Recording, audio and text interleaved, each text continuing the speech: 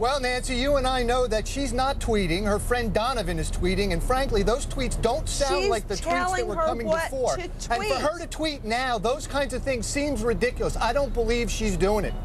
It's ridiculous.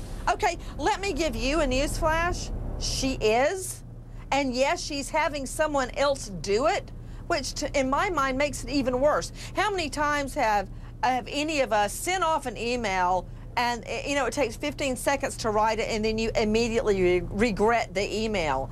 And here she's actually talking it through with somebody, and she's still sending these ridiculous tweets.